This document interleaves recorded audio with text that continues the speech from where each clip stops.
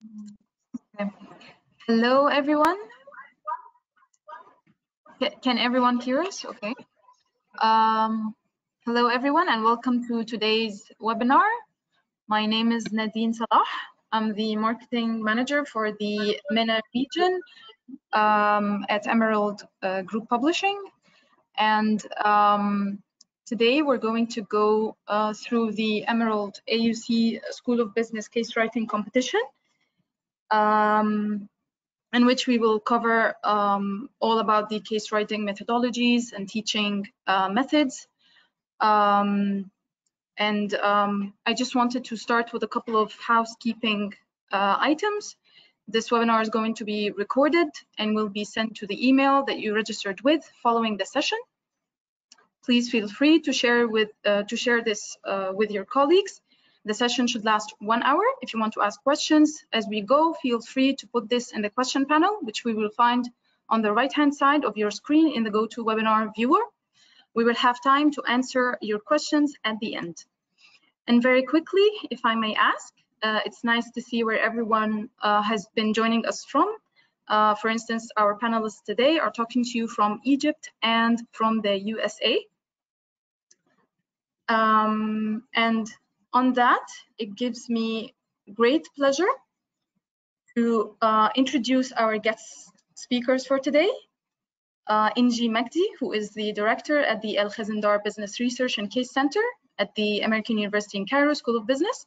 Shireen El Bawaiti, who is a senior specialist at Al Khazindar Business Research and Case Center at the American University School of Business. Inji and Shireen, they have been our partners in conducting the competition for the last 4 years. They're bringing in their knowledge and experience, and given that the KCC at the AUC is one of the leading centers for case writing in the MENA region.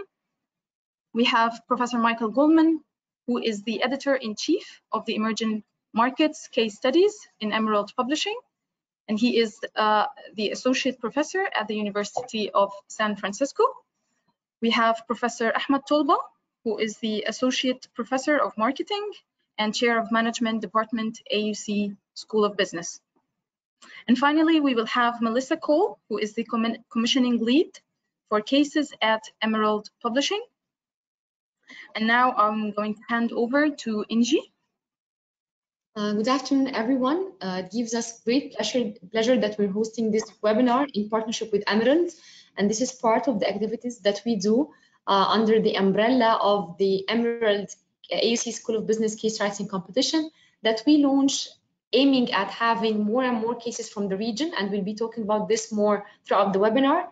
And actually what makes this webinar really special and unique is having 2 of the top case experts worldwide being with us, Dr. Michael Goldman and Dr. Ahmed Tolba. And we are truly looking forward to hearing more from them about the case writing methodologies and the case usage. So please feel free to ask whatever questions you want in the chat box and make the best use of this amazing opportunity. Yes, I could not agree more. And now I think we can start with Professor Michael Goldman's book. You can feel free to guide me, Professor Michael, as we go to change the slides. Well, thank you, and thank you everyone for joining us today. We're delighted that so many of you from around the region were able to connect today, and for those listening to the recording, I'm pleased that you're able to be part of our conversation in some way. I'm based here in California, but I'm editor-in-chief of Emerald Publishing's Emerging Market Case Studies collection, which, as many of you know, attracts cases and publishes a substantial number of cases focused on emerging markets every year from around the world. And we work with our associate editors and many reviewers and editorial advisory board members in emerging markets to make sure that the stories and the insights from emerging markets are in the classrooms of business school students around the world. And that's what excites us so much about the opportunity with this competition and the ongoing work within the region, is to put a spotlight to have a very strong focus on the important cases that need to be researched and the stories that need to be told in order for us to teach the important theories that are relevant and applicable to these important, dynamic, crazy, messy, interesting spaces that we have across the region. I was born and bred in South Africa. I've been across here in the US for the last 8 or 9 years. And I also teach in a few other places in South America and in India, etc. And I was just saying to the team, based on the last time I was in Cairo, it's such a dynamic and interesting place where there are so many fabulous businesses and interesting managers doing awesome work. And it's critical that those stories are discussed in business school classrooms here in California, across Western Europe, everywhere around the world. So what I hope to share with you briefly this afternoon are some thoughts about what we're seeing as the role of case research and discussion-based case studies, and some ideas about how you may want to develop a great case study for this competition. So if we move to the next slide, it's really a conversation about real impact.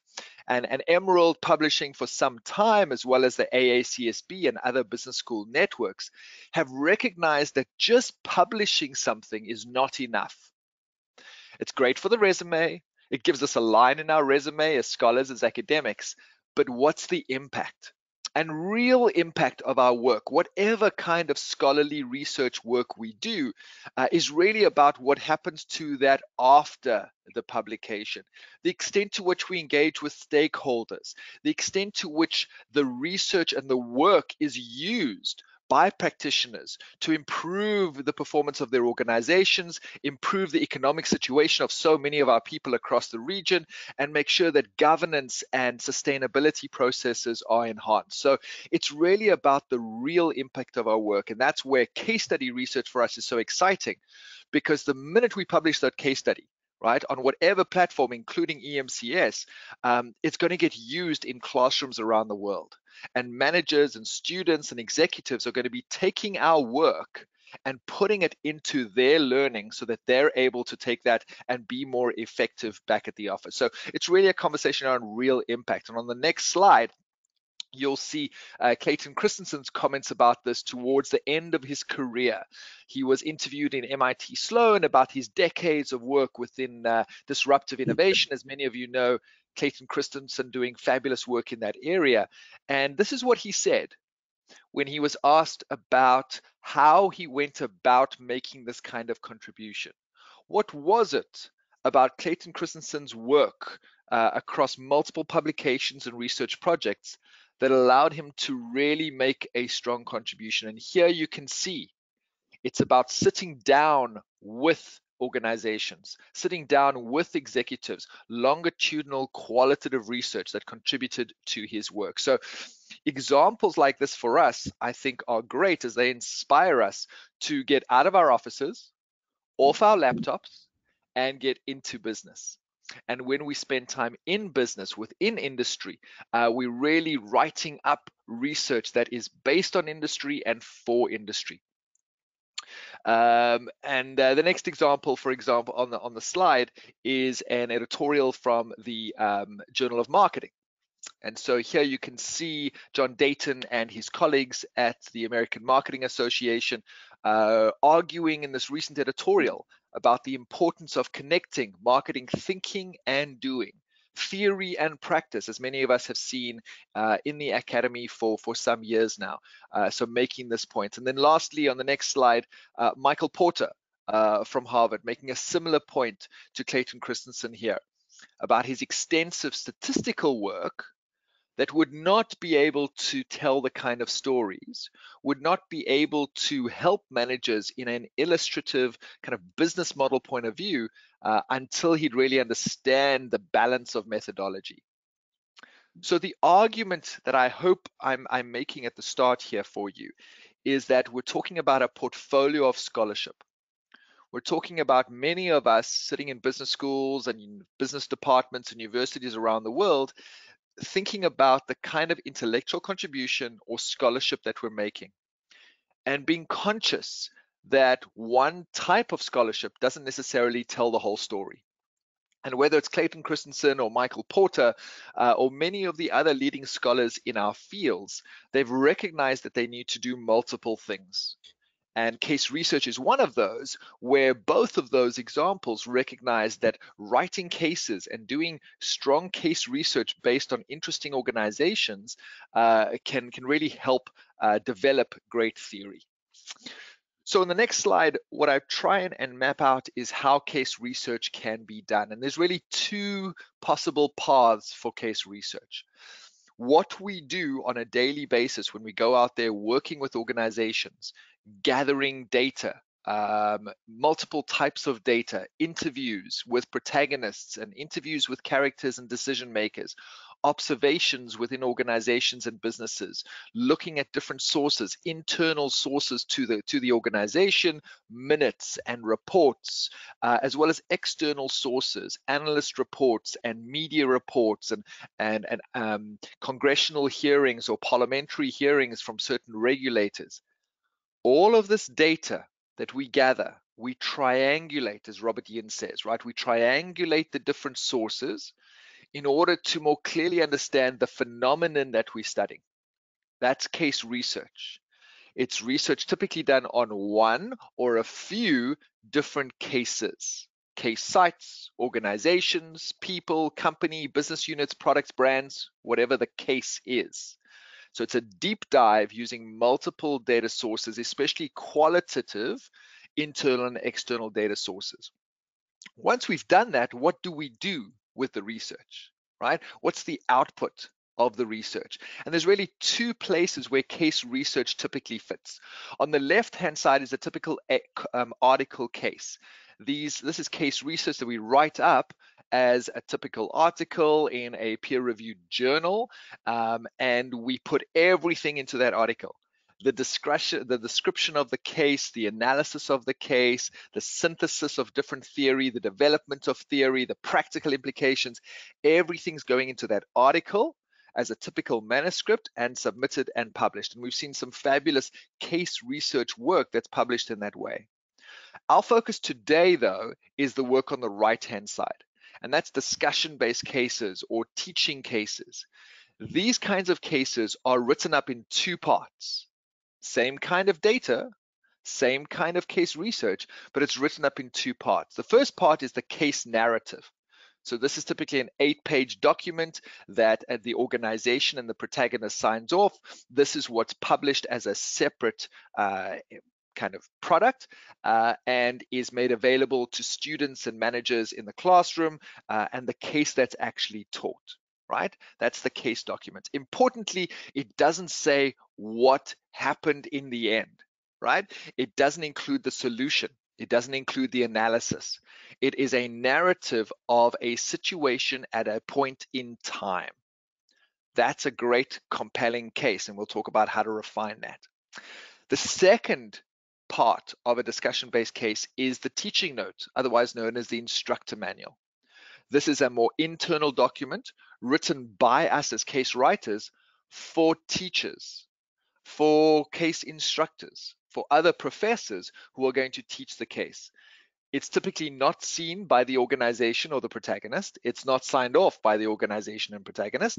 And it's typically not seen, well, not typically, it's never seen by the students and the managers who are being taught the case. And so when we're doing a case learning session, which is an active, experiential learning session in a business school kind of environment, we're handling cases. We're dealing with cases. In the background is the teaching note or instructor manual that lays out two important things. The first is a very clear teaching plan. How would an instructor pick this case up and how could they use it? Right? So what are the teaching plan components of that case? And then secondly, what are the what's the analysis and the application of theory? All right, so we have two outputs around case research. And it's the one on the right-hand side that EMCS, Emerging Market Case Studies, as a Scopus accredited outlet for quality cases in emerging markets. That's where we play on the right-hand side, and that's certainly the focus for this competition and other work in discussion-based cases is the work on the right-hand side. Of course, some of the scholars amongst us will recognize that the kind of research that we do can live in both places. And there's certainly some great examples of people doing case research, and some of it going in one place and some of it going in another place, and perhaps multiple discussion-based cases being written up over time as an article case. And so, we can do this good quality case research, this good method, and we can use it in multiple ways. On the next slide, you see those two documents laid out, the case study and the teaching note. And as I mentioned, the kind of size and who gets it and who signs it off. And we see that for the case study and the teaching note. Some additional thoughts here a little bit about the nature of case writing. And so in the next few slides before I hand over, I just want to talk a little bit about style and tone and structure and what makes a great case study. So on the next slide, you'll see an example of a typical academic article on the left-hand side and a case study on the right-hand side. So take a look at the title. Take a look at the kind of writing. Take a look at the kind of referencing. Take a look at style and tone. And I hope you see that although the research underpinning both of these research outputs was similar, the kind of writing is very different because it's a different audience. It's a different genre. And certainly as we see cases submitted to EMCS on a daily basis, some of the work that's submitted, it looks and feels and smells and tastes a little bit more like the left-hand side. And that may be really good research, but it's inappropriate for a discussion-based case. Remember, our audience for a discussion-based case are learning environments. So it's about students, it's about managers, it's about executive education. And we need to write it in a compelling narrative style. It's always in the past tense. It's always more of an objective third person kind of view. And it's written almost journalistic in its tone and style, right? We're telling a story. We're taking the reader along. We're weaving in a whole bunch of data, but we're telling an important story, right? And that's different to the way we communicate in an academic article. So keep that in mind as you think about what you're writing and how you're writing. Discussion-based case studies are on the right-hand side. It is a discussion of a narrative, a case narrative, and a storytelling approach. Let's spend just a few seconds talking about how you can start. And so on the next slide, some thoughts here about where you find potential projects to submit for this competition and to do some great case research in the region. There's really two starting places for most case writers. You either start on the left-hand side with a gap in your syllabus, right? You're teaching a course, like I teach a lot of marketing and strategy work. And so as I'm thinking about marketing and strategy, and I want to teach something about family businesses, and I recognize that family businesses, in terms of managing brands over multiple generations, that may be a learning outcome that I want to emphasize in my course. But I have a gap. Right? There are some great cases in the world, but maybe there's a gap based on geography or based on recency or based on me using cases in other parts of the course. So I have a gap for a case, for a tool that I can use to facilitate learning in the classroom. That may be my starting point to then go and look for case situations that I can access, that I can write up into a compelling case that I can use in my classroom. And then if I publish it, that others can use as well. So if that's my starting point, I'm thinking about learning outcomes. I'm thinking about the kind of topics I want to talk about. I'm considering existing cases, and I'm thinking about potential gaps for new cases. And for many case writers that we work with in EMCS, that's the starting point for them. They're thinking about their own courses, and they're looking to make sure that they have current cases about interesting parts of the world and important types of businesses and organizations that they want to be teaching about. The other starting point could be an interesting story. And so you open up the newspaper, or you log onto your favorite site, or you get a notification on your app, and there's an interesting story that's happening that you want to write about. Or an alumni of your organization, of your institution, mentions in passing, or mentions at a presentation at your class, or you see an alumni written about in some kind of newsletter. Interesting stories that are out there that you think could fit well to tell to facilitate learning to tell the story. Some of you may be involved in consulting, as many of us are, and that presents fabulous opportunities to write up aspects of what your consulting projects are about, or what you're seeing in a consulting environment. That could be an interesting piece as well. And then interesting companies that you come across, perhaps even as a customer that you recognize. I know some of my colleagues in South Africa. I remember a few years ago, one of them was doing some work around the house, and he was having contractors come in and do some work around the house, and he thought their business model was really interesting. And so he wrote a case study about that, right? So we come across these interesting stories that and examples that can become really compelling cases. As you've heard me say, access is critical. So contacts, sources, the ability to go in and talk. Now, primary data is not required to make a great case, but it certainly doesn't hurt. And many of the great cases that we see in our classrooms that we publish every week are those that use primary data from protagonists, from the organization itself. 2 or 3 comments here quickly around the teaching note. And so on the next slide, you'll see the structure of a typical teaching note. Oh, I missed a slide. Can we go one more, please? One more. There you go. So let's talk a little bit about the teaching note. Here are some of the sections of a typical teaching note. And as I mentioned, this is the internal document that's written for other instructors, that's written for other professors. And really, we want to make sure that we're developing some good learning objectives. We're mentioning the research method. We're focusing on the teaching plan and how we will teach those assignment questions. And then the second part is how we're thinking about the analysis, providing model answers, right? Exam kind of answers for the kinds of questions that we're exploring. We do include, as you can see here in the teaching note, a little bit of an epilogue or postscript. So that tells the story of what happened. And so if the protagonist was sitting in June 2022 having to make a decision, what happened in July and August and September? What decision did they take and why, and what was the outcome? And then let me finish with the next slide about learning objectives, because I think this is an important area just to pause on for a couple of seconds. The quality of a teaching note is often related to how well the learning outcomes or learning objectives are developed for that teaching plan. And here's the scary secret. Many of us who've done doctorates and who are now in research or teaching positions, professors, instructors, whatever we might be, our background is in research. Our doctorates are about teaching us how to do good research. But then we get jobs where we are teachers. And very few of us actually get the right kind of training and support to become great teachers. One of the things that I think we should all do a little bit more about is think about how learning happens.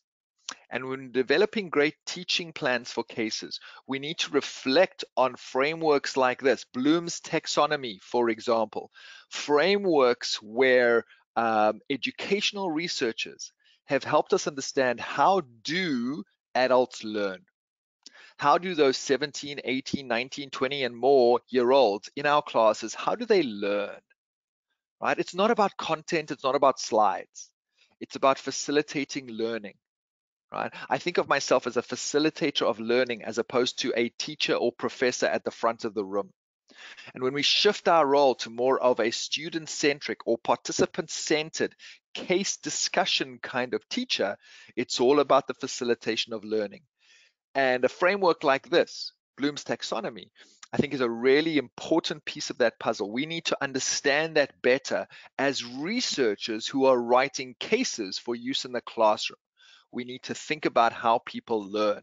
So not just say, this case students will understand this, know this, understand that, be exposed to this. Those are quite a weak learning outcomes. So let's think about the learning processes, the knowledge dimension, the cognitive dimension, the action and skills dimension of learning outcomes, so we can develop something that students can walk away from that case discussion being able to do something differently. So I hope those few comments were useful as you think about developing great cases for this competition. We're so excited, as I said, about receiving many, many applications and seeing the great work that you're doing. There are so many critical stories that need to be told. We hope to partner with you to tell those. Thank you. Thank you, Professor Michael, so much for your talk. And now we can move to Professor Ahmed Tolba. You can feel free to let me know when to move to the next slide. Right. Thank you, Nadine, and thank you, Professor Goldman. I would like to welcome you all, and it's a pleasure to be with all the audience here, and it's an honor to be with Professor Goldman as well. This is a fantastic opportunity to talk about something that I have a lot of passion for. And I feel that I know Professor Goldman for long, because everything that he said today, I not only concur, but I can wholeheartedly say, and I've been saying for long. I am currently the chair of the Department of Management, but I'm the co-founder of Al Khazindar Business Research and Case Center in 2007. And I'm very happy to have Inji here, who is directing the center right now. And we share this passion about cases and case writing and how this really impacts education in general. So next slide, maybe I can start with a quick story about the KCC. I'm not going to talk too much about the center itself, but the story behind the establishment of the center. Well, before I went for my PhD, I worked for Procter & Gamble, and this was a big transformation for me, because I found that how this practical knowledge needs to be disseminated. And when I started my PhD and started teaching actually in the US, I started to think about how can I incorporate that. I know so many cases about the Egyptian market. This was in Egypt. So how many cases can I write? And I thought about this is what I need to transfer to the different students in the classes. And when I came back, you see, I joined in 2006. In 2007, I was there. And I was blessed to know one of my dear friends, Hisham Al Khazindar, who is the leader or the founder of the center, who funded the center at the beginning, who is a Harvard graduate and a big believer in case studies. So it took just a few minutes to convince him that we need to establish the center. So this is what I want to say. I want to say that this is something that we all believe in. But I know that Professor Goldman talked about everything that needs to be talked about in terms of case writing and how this is done technically. So I'm going to take another angle so that we can complement each other. And I will talk about how can we integrate that together, and how can this competition and more cases to be published will help in the ecosystem in general, and how can it really transform the education in the region. So in the next please. I'm going to talk about the regional perspective. Why did I think about the idea? I thought that I've used cases from Harvard, from Ivy, from many other places, and cases are good and they are fantastic and great learning experiences. However, I always thought that there is something missing. When I talk to students in the region, some cases are not very relevant. Sometimes the challenges are not the same, and students in the region who will work in the region want to see something relevant to them. So limited regional cases, this was the first thing. So I started just coming up with my personal experience, bringing in some guest speakers and starting compiling something. And then the idea came, well, we need more of that, and I'm not going to be the only one, and my area is marketing. So what about cases in entrepreneurship, in finance, and other areas? So let's establish a center, something that would be sustainable, that will bring in this. So limited regional cases. So that's why I really applaud Emerald, and I applaud everybody who is trying to do it, because it's not only that the region wants cases so that they learn how to do business there, but also the international context needs the regional cases to compare, to see different contexts, and you know, the business is global anyway. So that's something critical. There is a special context, different dynamics in the region. For example, the challenges for entrepreneurs are completely different. I'm very happy that I'm also one of the authors of the Global Entrepreneurship Monitor report in Egypt. And one of the things that we always see is that countries are different, challenges are different. And Egypt and the region are very special when it comes to special challenges in regulations, special challenges in the ecosystem, improvements that are coming, learning from in the international context, but also applications locally. The social dimension is very special, the cultural dimension is very special, and also the language barriers are problems. So looking at it from documenting the cases and also disseminating the cases is something that I want to talk about, because that's the role of the publications, is that people use these cases as well. So the language barriers are problems. So that's the regional perspective. So now I want to next slide, please. Now this is what we are talking about here, the EMCS. I'm very proud to be linked to that, and I always link myself to the center, although I left the directorship for long ago. But I always think that this is the key, and we always thought about it that partnerships are the key so that we can disseminate more. And this is really something that is going to be great and impactful. And I really applaud this, and it's really linked to what we want to do, the partnership. So next is I want to talk about, my talk here today is going to be brief and focused on these three dimensions: the case writing, case usage, and case solving. And Professor Goldman talked about case writing in detail. Again, I'm going to focus on it because we are talking about a case competition, but I'm going to leave it till the end, start with the first two, because that's the outcome of case writing. I want you to be excited to see how these cases, when they are solved, make a difference, and what challenges we face in using these cases. So next slide, please. I'm going to talk about case solving a little bit. In case solving, I want to tell you a little story. I'm going to take 4 hats today. Okay. So the first hat is I was a P&G employee, and I wanted to really highlight the cases. And then I'm a faculty member. I want to utilize the cases in the class. And then I became the KCC director, who wants to disseminate and publish the cases. And then I became the chair of the department that wants faculty to use the cases. So it's really interesting to look at all hats at the same time. But case solving requires students to change their mindset. So if I have a good case, if it's not, students cannot really tackle it well, it loses its meaning. And we have a problem in the region that the mindset would be like studying and taking an exam. So now this is a different mindset. And we need to recognize that changing a mindset takes time, but it needs an effort and a dedication in that respect. And I tell you a story of how I did it as a faculty member.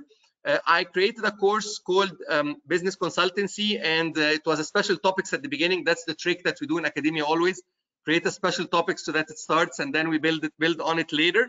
And I built it on cases. So I taught them how to solve cases using the consultancy approach, McKinsey approach, and the likes. And based on that, the best students used to represent AUC in the international competitions, and they did great. And what I used to do is I used to bring real life cases. So real clients, we write a case about them. The problem is current, and the client comes in and the students solve the case in front of the client. And the key that I've seen is that there is not only one solution. So we have a teaching note. Teaching notes are extremely important, as Professor Goldman said. But when students solve the case, the key is that they solved it based on the mindset of, I know that there is no one right solution. Let's analyze and let's come up with something that let's learn the concept and let's come up with a solution that is practical. And the clients were amazed because I had 4 teams working on the same case, coming up with completely different solutions, and the client came puzzled. Well, I agree with this and I agree with that at the same time. Which one would I go for? So it's a mindset. So if students reach that level, it means that they understand. It's not about 1 + 1 = 2. It's about thinking, analyzing, and coming up with an argument. That's the mindset that we want to build. Second is it requires training for students, workshops, also training for faculty, because if I'm a faculty member and I do not know how to manage the discussion, Professor Goldman talked about it, a facilitator of the discussion, it's not really helping. And then the students' competitions, as I said, extremely important to involve them, whether we create ones. We did a lot at AUC, including regional ones, so that students try to solve real life cases and put and really put their knowledge into that. Next, I want to talk about case usage, and that's something also that I believe is critical. What if we have great cases, but the departments or the universities do not use them enough? So we need to build a school's culture, and that's something that needs to start at the admin level. So we need to say that this is important, this is critical. We need to have incentives for faculty members. If they use cases, this reflects into a positive teaching experience, not just the student evaluations. And it requires faculty training, because again, using the case as a facilitator is not really something very, very simple. And then the teaching notes, Professor Goldman talked about them, so I cannot say better than what he said for sure. Critical. And they guide the faculty member to really go for it, so that you do not need the faculty member to be an expert and exert too much effort. Let's make it easy for them. And lastly is, next slide please, is case writing. And this is where I want to reflect on what Professor Goldman talked about, and I will build on. I will build on it, not on how to write the case, but how to make this work, how to make this impactful now. So requiring a school's culture, as I said earlier, but the culture of writing a case, publication. We are faculty members, we are required to publish in journals. And I loved how Professor Goldman started his talk about the real impact, about the portfolio of scholarships, about not being limited to only academic publications. So incentives, having the case as something valuable in the evaluations of the faculty makes a real difference.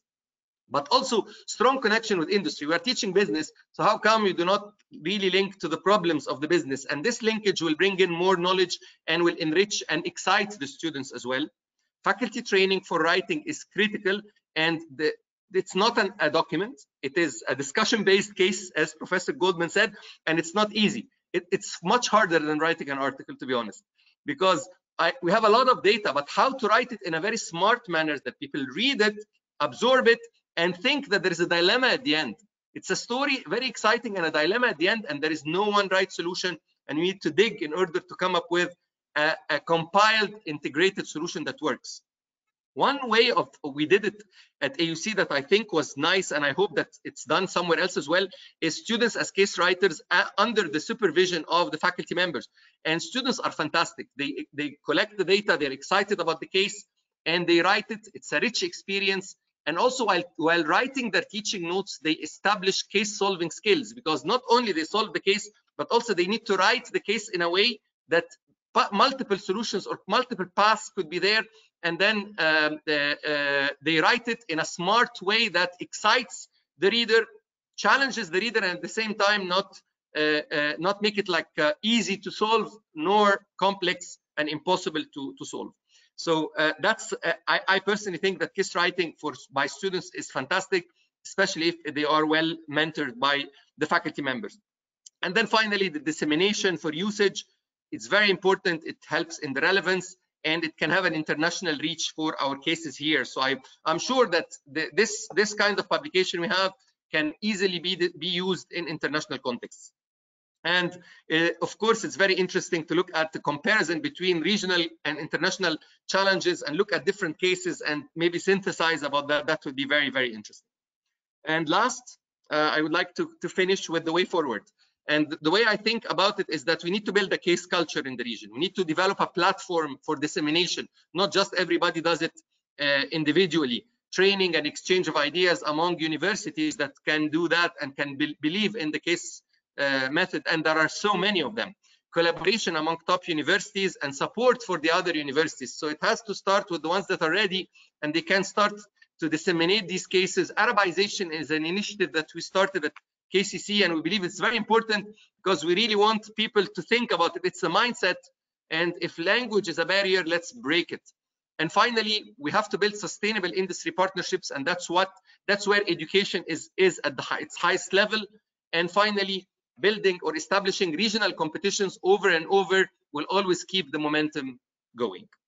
So I'm done. Maybe the last slide would be the slogan of KCC that I'm very proud of, bridging the gap between theory and practice. Thank you very much.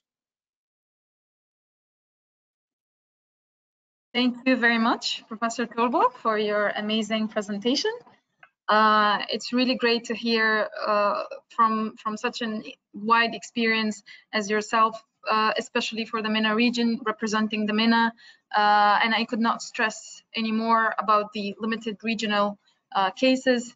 So all participants in the competition, you will have a huge impact on the case writing collections and the case writing fields, because there is a gap in the regional cases, so everyone contributes in a huge way in submitting their cases and writing their cases. So thank you very much. And now we can move to Melissa Close to talk briefly about the KCC competition for this year. Thank you very much. And thank you for those presentations. They were very inspiring, and I hope everyone's feeling very enthusiastic in the audience about going out and writing your case. So I'm just going to talk you through the logistics of the competition, because there's some key pieces of information you should know if you're looking to submit. Can I have the next slide, please? Thank you very much.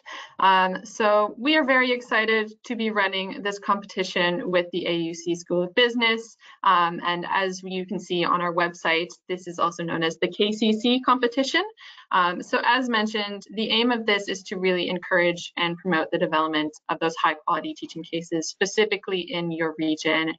So we're really keen to work with you and support you on developing your work.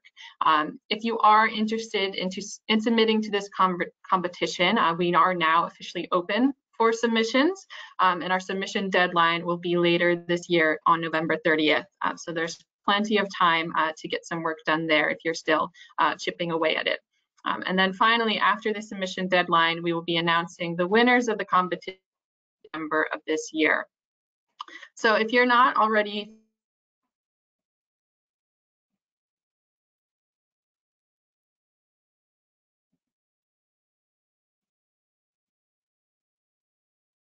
Melissa, we can't hear you. Respectively with those figures. So if you receive one of those prizes, congratulations, great work. And all of the submissions, whether they receive one of those top 3 prizes or not, will be considered for publication in EMCS, which is a Scopus indexed collection and all double-blind peer reviewed. Can I have the next slide, please?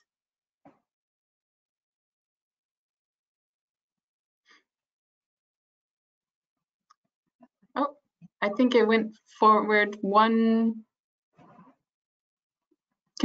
Is there one in between? Or I think I'm glitching. No. Okay, I'm going to assume you can still hear me. I think my connection's getting a little patchy. What I see on the screen right now is case resources and key links. Yes. Yes. Perfect. So this is the link to the competitions page where you can read through basically our expectations for submissions. All of these submissions to be published in EMCS should follow our author guidelines.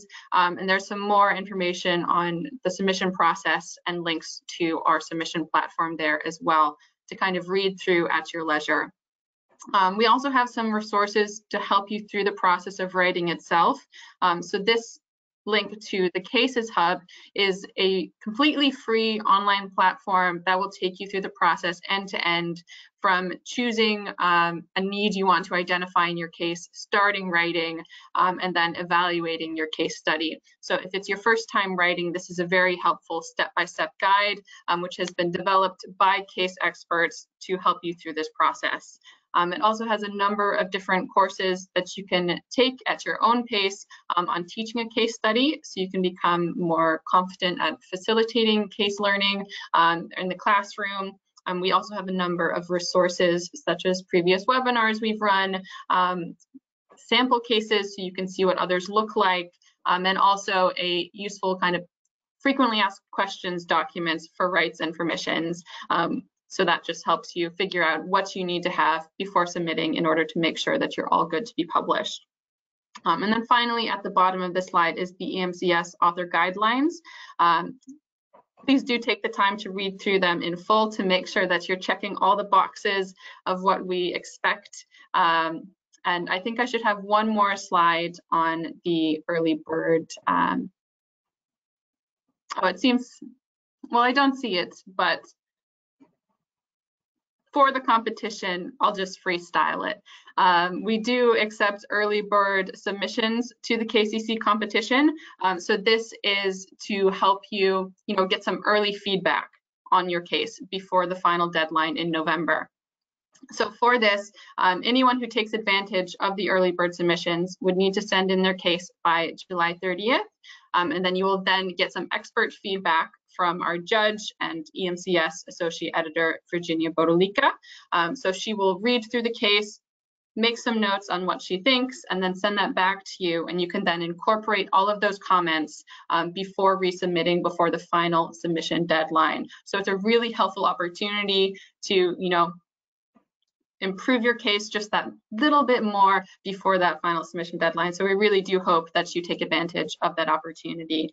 And as I mentioned again, the deadline for that is July 31st. If you have any questions about that, or if you'd like me to resend information on the early bird deadline, this is my contact info up on the screen. Feel free to send me an email and I'd be more than happy to talk about submitting to the competition. Thank you very much for your time today. Thank you, Melissa, for your talk. And now we can move to the questions. I can see that there are a couple of questions put in. First, can you ensure that you share some sample case studies and teaching notes? These, you will find them on our website. I believe we have a couple of samples, and the link for them can be sent in our follow-up email. Just make sure that you have opted in, accepted to receive marketing emails from Emerald, so that we would be able to send you this. Is there a certificate? We normally give out certificates for the case winners, but we can provide certificates for attendance for this webinar. And hello from Morocco, Abdel Ghani, sorry, hello. For sharing, there are several requests to share the slides and the PowerPoint with the recording. Again, just please make sure that you have accepted to receive future marketing emails from Emerald, and we would be happy to share the slides with you along with the recordings.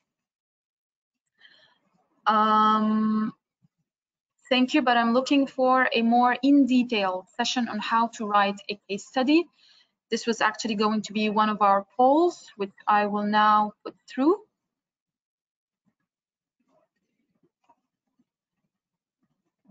So now I would like to ask everyone to tell us if they think they would like to have a more detailed further session or further webinar about case writings.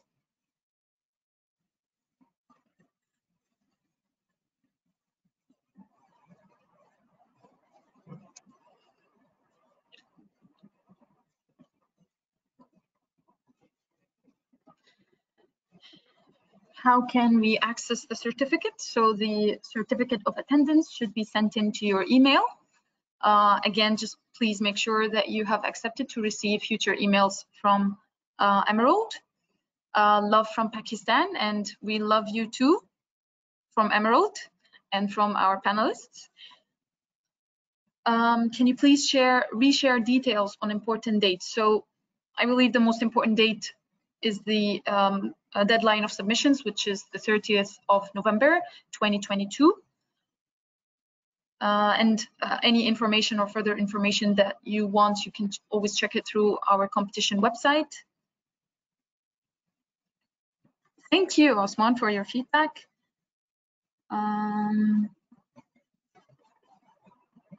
How can we access the recent webinar? So the recent webinar was a highlight from the 2021 competition, and you should find all the previous webinars. We are going to add them as well on the website. There should be YouTube links to direct you to all of last year's webinars.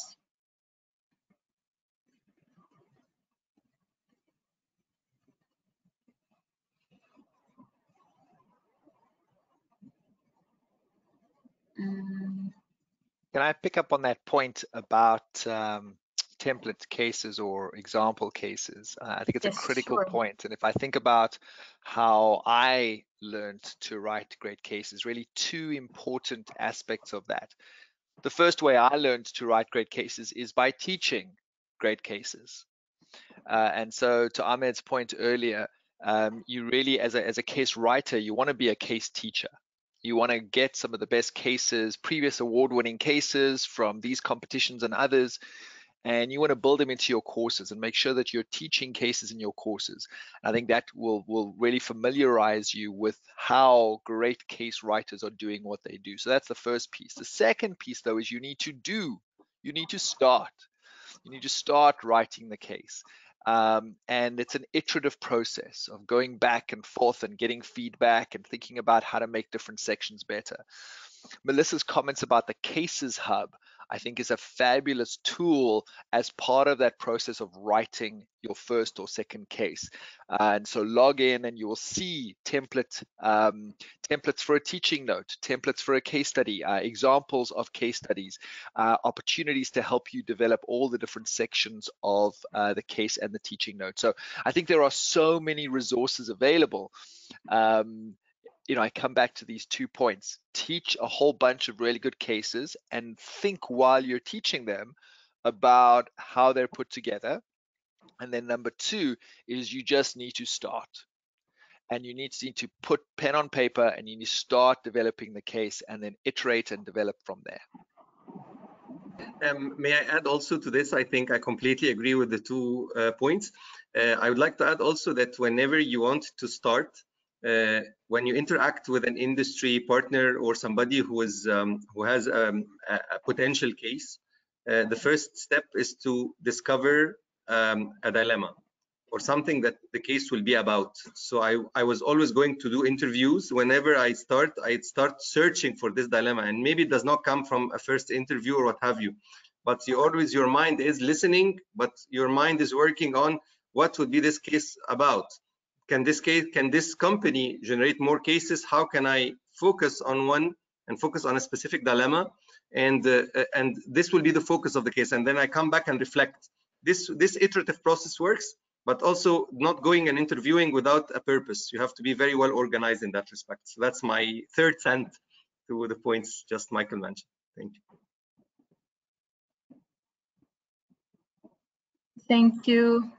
I believe there are more technical, more related to how to write the cases.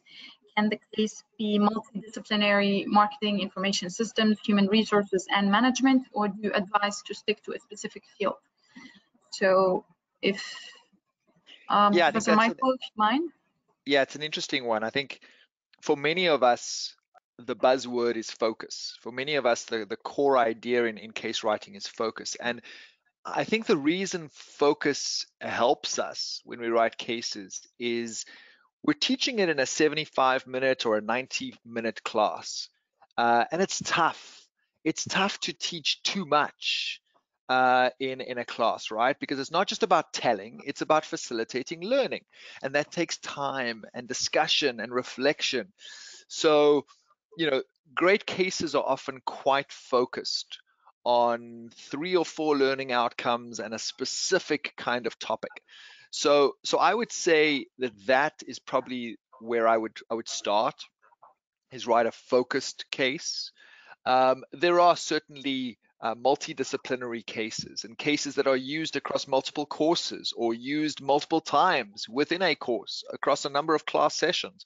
I teach a case in Johannesburg about Vodacom, which is a Vodafone subsidiary in South Africa, and it has an HR angle and a marketing angle. And so I teach it in marketing, and then one of my colleagues teaches it in HR. Exactly the same case, exactly the same students, a few months apart, and it works really well. But those are few and far between. And so I think for early career case writers, I would strongly encourage you to focus in on a topic or a learning outcome. And I think once you develop the craft, certainly try your hand at cases that can be used in different ways. I concur completely. I think that's best. And as I just said, is you need to look at a dilemma, something very specific, something that would really deepen the learning of the students when discussed. And if you have multiple opportunities in multiple departments by the same company, like several cases. So, but having a case that has different dimensions, we lose focus and it does not work well, and the case loses its essence. That's definitely critical. That's great. We have another interesting question. Can a case study be on a leader or icon from history whose philosophies are relevant in today's context for reconciling dilemma? So I think there are some fabulous stories that need to be told. Some of those are a little bit more historic. My caution about older stories or older situations is, unfortunately, we know that young people today, those young people today, we know that students, unfortunately, are looking for things that they can identify with, that are relevant. And so cases or situations that are 5 or 7 or more years old are less likely to be engaging and compelling for students. So I think we really need to, if you want to tell a story that might be 10 years old, you can integrate that 10-year-old story into a case where that organization is facing something as well now in 21 and 22. So, you know, we can build in context, we can build in background, we can build in history, where we can show some really interesting choices from the past. But the dilemma that Ahmed's talking about is a now dilemma, because you want a student to grab the case and see something from the last few years at the most that they can identify with, that they can try and solve, right? That's what makes a case so powerful, is the student puts themselves in the decision maker's shoes and they have to solve something. So, you know, solving a case from pre-COVID right now might feel less relevant, right? The world has changed. Think about solving a case in a previous political dispensation in some of our North African countries. Feels like a different world. And so the recency, I think, is really important for cases to work well in the classroom. And so I would be cautious about cases that are too old, cases where there isn't a more recent dilemma that students can get their teeth into. Yeah, I completely agree, and I think the key is the learning outcomes. What are we learning from this? And we want to differentiate between an example or something that just excites the students as a past story versus a case that they think, solve, have different opinions, different options. So I would caution about that. I would use these examples, but I would not consider them a case or a debate that will be discussed. That would be it. Yeah. Okay, another question. We have lots of questions here and I'm trying to not exceed our time, but can you tell us what is a diagnostic research example?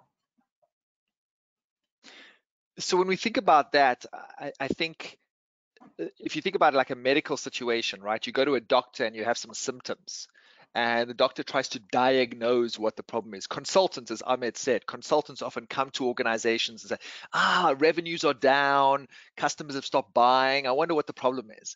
So it's a diagnostic kind of approach. And so if you're writing a case where the dilemma might be a little bit broader, and it might be a family-owned business or a third-generation business or whatever it is, and it's not entirely clear exactly what the problem is. Those are interesting cases to write, where, you know, I'm seeing some indicators of a problem, but I'm not too sure what the underlying problem is. And that would be, I would refer that to more as a diagnostic case. So it doesn't have to be option A, option B, pick one and justify it. That's a lot more of a kind of a tangible dilemma, but the dilemma could be a little bit more strategic or a little bit more broader, where I'm seeing revenues falling off the cliff and I'm seeing customers less happy. I wonder what the underlying issue could be. And you give enough information in the case for the students as doctors to diagnose what the problem is. Yeah, I concur about that. Okay.